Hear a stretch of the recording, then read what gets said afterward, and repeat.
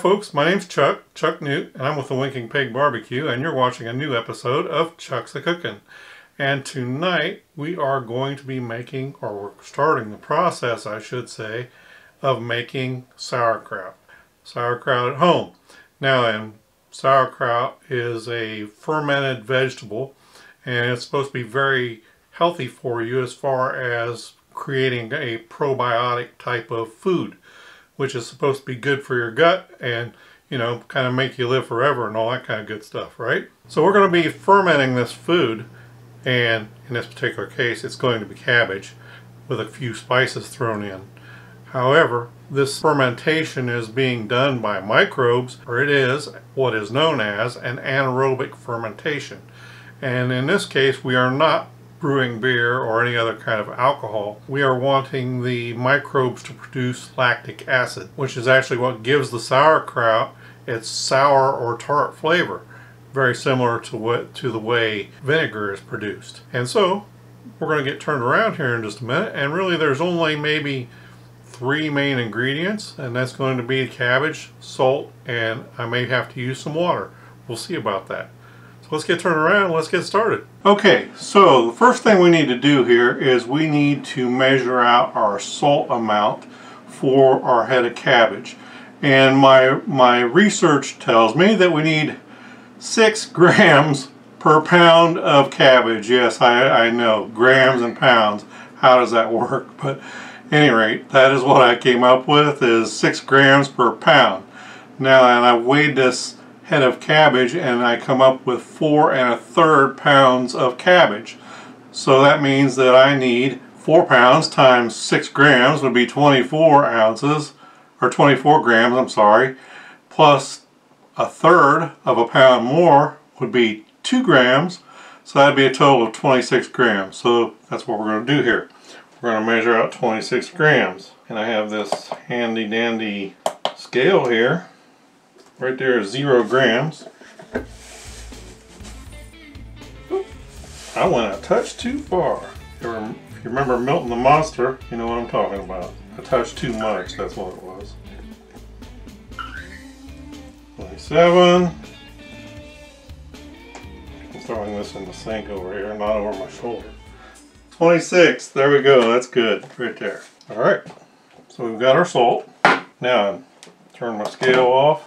I've got a head of cabbage here, and what we want to do, we want to pull these big green leafy outer leaves off.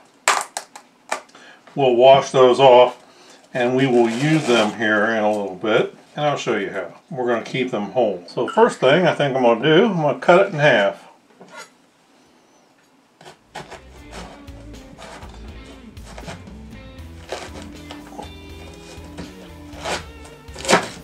There we go. Use my knife and I make a V incision in here, and we're going to remove the heart.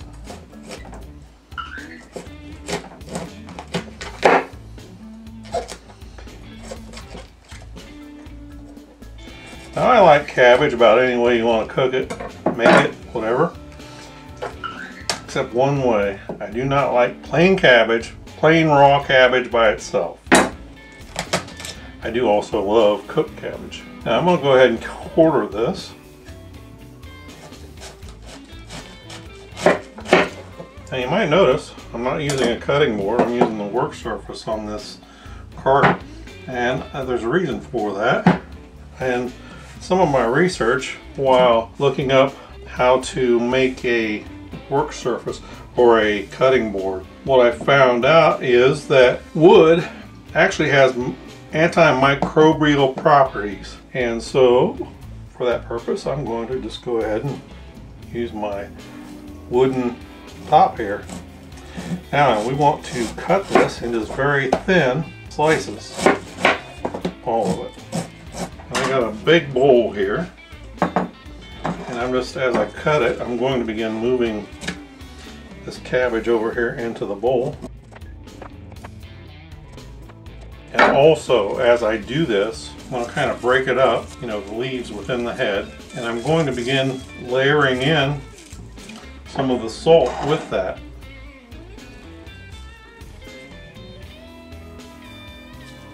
gotta save some for later layers.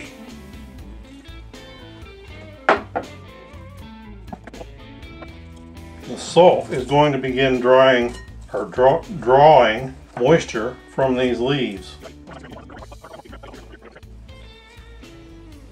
Now, what we're going to do, we're going to let this salt begin to do its magic. If you saw the video on how to make hash browns, you might remember that I used salt to draw the moisture out of the potatoes. Well, that's basically what we are going to do right here, is to draw the moisture out of this cabbage. And so, I'm going to let this sit for half an hour, and then we'll come back to it. And while we're doing that, I'm going to take a few good cloves of garlic here.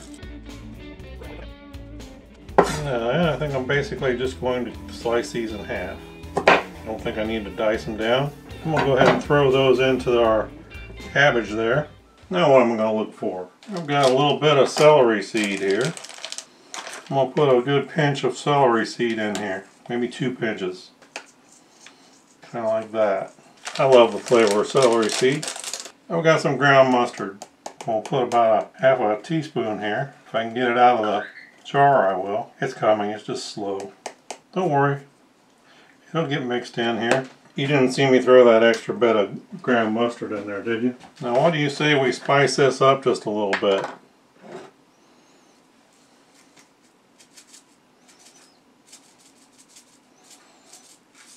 I'm going to say a quarter teaspoon of red pepper flakes. Maybe half a teaspoon. Now then, all these additional spices, the garlic, the pepper, the mustard, and celery seed are totally optional. You do not have to use them in your sauerkraut. Okay, so as soon as our timer goes off, we will be back. Alright, so it's been a half hour at least. I didn't hear the beeper on the timer go off. And we are going to begin to crunch up this here. Basically we're going to bruise the cabbage here. I did look on the bottom of this bowl and there definitely was water that had been pulled out of the cabbage laying in the bottom of the bowl. What I'm trying to do is basically give it a kind of a turn so what was on bottom is on top. Now, this is going to be about a month-long process of the fermentation. I don't know, maybe you can see how we're kind of bruising the cabbage here, how it's almost kind of wilting a bit. I don't know if you can see down in the bottom of this bowl or not. There's definitely water, cabbage juice down in the bottom of this bowl. And we need to do this, we need to keep kneading this for about 10 minutes. Can you see how much water we're getting out, or juice we're getting out of there? Kind of amazing, really. Very similar to how we made hash browns. I'm really looking forward to this. Have some sauerkraut, maybe on some smoked sausages or bratwurst this summer. If you know cabbage, you know how much this is, you can tell how much this is softened. Okay, so what I got here now is a half-gallon size mason jar. We're going to begin packing this. Yes, we are. If we can get it in there. We're going to begin packing this cabbage right into there. I'm hoping that I can get this whole bowl of this head of cabbage into this one jar. We'll see. I've got my handy dandy wooden spoon here. They make a tamper kind of a thing that you can use for this, but I don't have such an animal. Excellent. Looks like we're going to definitely be able to get this all in this one jar. Now, I don't know if you can tell this, but right now we've got a liquid line that's going about right there across this. When I push down on it, you can see the liquid right there kind of going up and down in the jar. I'll take my juice right here.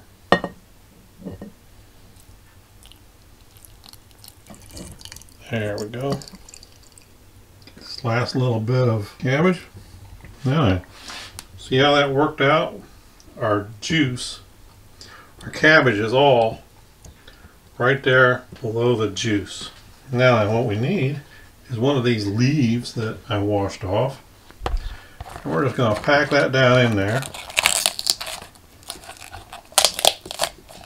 We want to kind of cover the whole top inside the jar.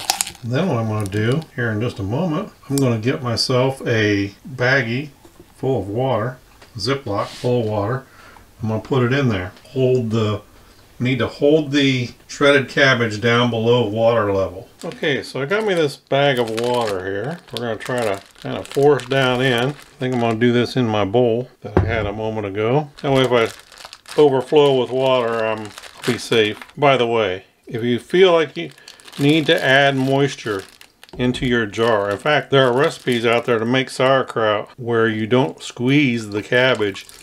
You simply put it into a saltwater brine. But I would use distilled water because city water is, or well water I suppose, but city water is treated so that things don't grow in it. Well, we're intentionally trying to grow something in this. And so we don't want the chlorine or chloramines, whatever your city water might use. You don't want that in your sauerkraut here because it might stop what you want to grow in there from growing. I hope that makes sense. Now, I've got a jar, a lid here. I'm just going to take this lid, put it on here. And really, all I want to do is cover it. Kind of like that. It's not tight at all. I just kind of want to give it a little barrier for anything to be able to backflush into our jar. I may need to go ahead and put this in a bowl or an aluminum pan as it's fermenting, because it is going to be an active fermentation and it quite possibly could try to come out and overflow on us. So I believe I'll put it into an aluminum pan so that doesn't happen. Now then, so what I want to do is in about a week I'll come back, we'll turn on the cameras and see where we're at with this thing. So stay tuned.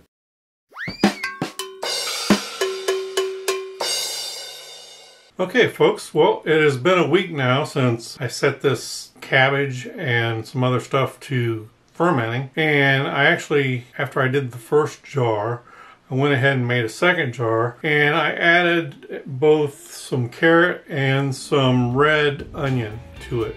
I did that the next night. The following night. And so I've actually got 2 jars here behind me. It's been a week, as I said. And so let's get turned around and let's see what's going on. Something not too surprising is happening. I wish it didn't happen because I like the color, but let me show you what's going on here. All right, folks. Well, the one here on the right-hand side is the one that you saw me make the other day on the beginning part of this video. And that is the one that is basically strictly cabbage except for the spices that I added into it. Now the one over here on the right, I did the next night, and I added carrot, which you can plainly see, but I also added, and you can just barely see it here, some red onion in here. And it has almost totally bleached out. And it's not terribly surprising to me, because I've used red onion before when making chow chow, and chow chow is kind of sort of related to sauerkraut. However, it's more of a pickled cabbage than a fermented cabbage. And when I did that, the red onion also kind of bleached out in that one as well. So I'm not terribly surprised. But you can see here too in the cabbage, plain cabbage sauerkraut here, the green has lightened a lot in here, and certainly it appears to even lighten more in this one. That may be an optical illusion, you know, because of the other colors in it. I don't know, but basically they're the same except for the addition of the carrot and the red onion in here. And I also changed up the spices a little bit in the second one there. And so it's been 1 week. We'll come back in another week and I'll give it a taste test. But I think I really want to go about 4 weeks on this. We'll see what it tastes like next week.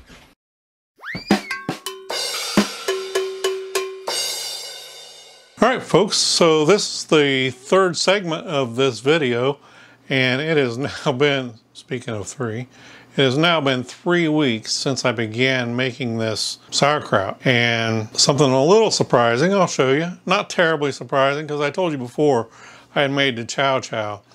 But you're going to turn around here and you're going to see that these red onions, there's no color at all left to them. And so really all that's left, it's been 3 weeks. I plan on letting it ferment for a total of 4 weeks, but it's been 3 weeks, so it's good. It should be sauerkraut now. It should just kind of refine itself out a little bit over the last week. So let's get turned around. Basically, this is going to be a taste testing. All right, folks, so the one on the left there is the one that had the red onions in it. And of course, you can still see the carrots in there, but you cannot see any sign hardly of the red onions. There's a little bit right here. I don't know if you can see that very well. And maybe a little bit right up in here. But it sure doesn't look very red, does it? Not like red onion. And then this one over here is more the regular sauerkraut. All right, so let me get turned around here. All right, so I'm gonna start with the one here, with the more of the regular type of sauerkraut without the carrots and everything in it.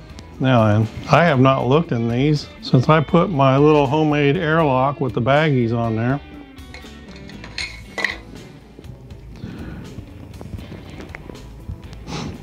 And I did have them on a foil pan, and they did kind of boil over, I think.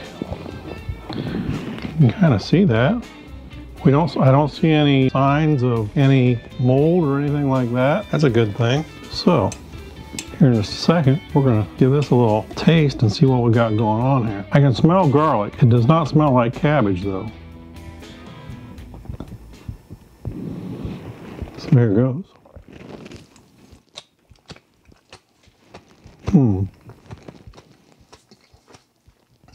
I can taste garlic.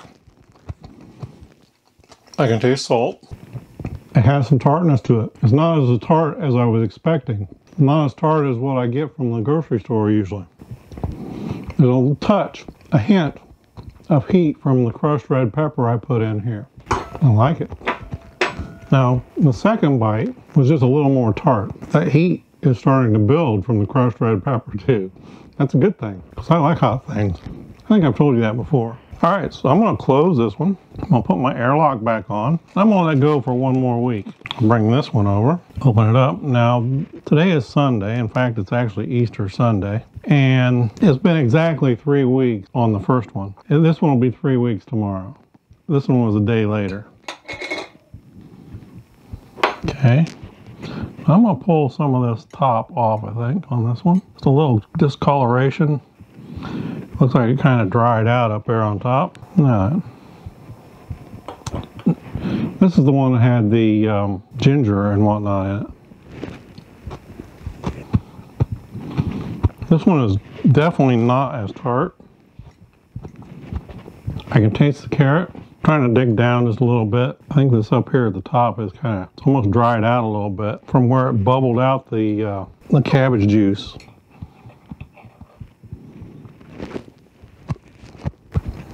This one's very interesting, flavor-wise. I think what I'm gonna do, I'm gonna top both these off with some distilled water.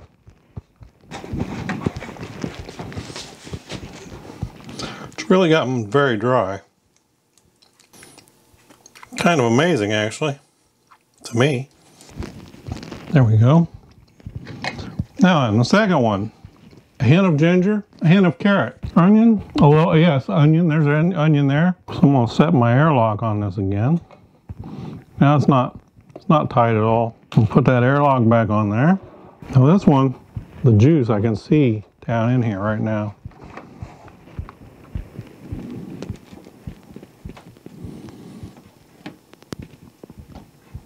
The other one actually took quite a bit of water to get the top of the yes it was. The other one took quite a bit of water to get the top of the cabbage and stuff down into the mix. So this is my first time ever making sauerkraut, and it's kind of a learning process for me. And maybe I'll just let that go for another week. We'll come back and taste it next week again. I'll just leave this video open for now. All right, folks, I hope you like what you're seeing.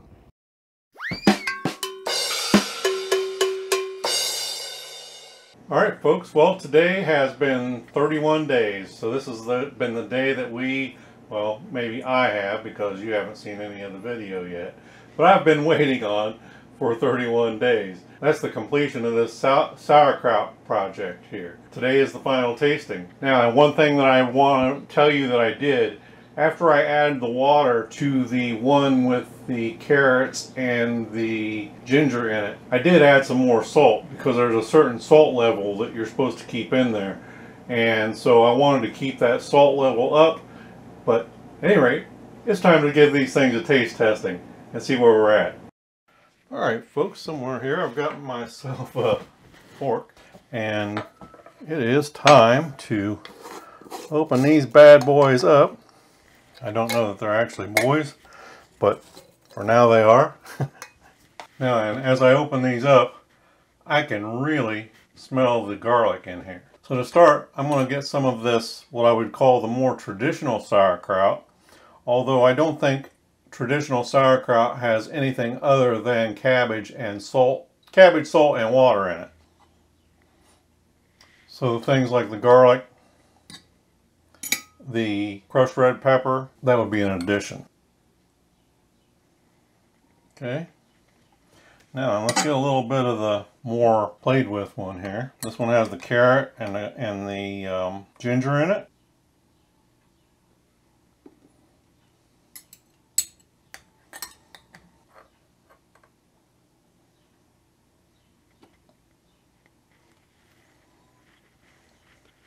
Now, one thing that I noticed here about the two, you remember I told you last time I was here how the red onion, it had kind of bleached out. There's a definite color difference between the two sauerkrauts here. The one with the carrot and that had the red onion in it is much darker. And I think that is where the color from the red onion went to. It kind of sort of leached out into the brine solution here, and that has caused it to be darker. That's my theory. These are effectively pickled now. Alright, so it's time to turn around and let's have a taste test here.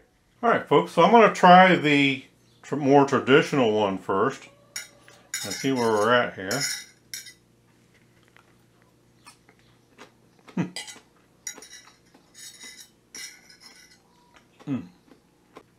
Alright, it's got a very nice crunch to it. And when I tell you it's more traditional, guess what it tastes like? It tastes pretty much like traditional sauerkraut.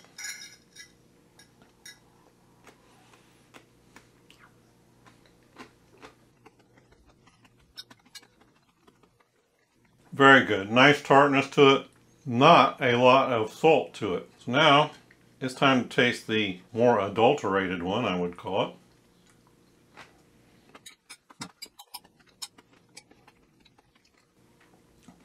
This is much different actually. It has, I can definitely taste the carrot in here.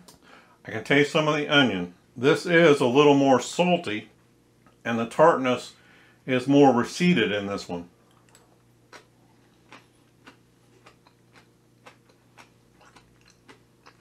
A hint of the ginger flavor in it. I would say that the salt and the tartness are more balanced in this one, whereas in the original one it's definitely more towards the tart side.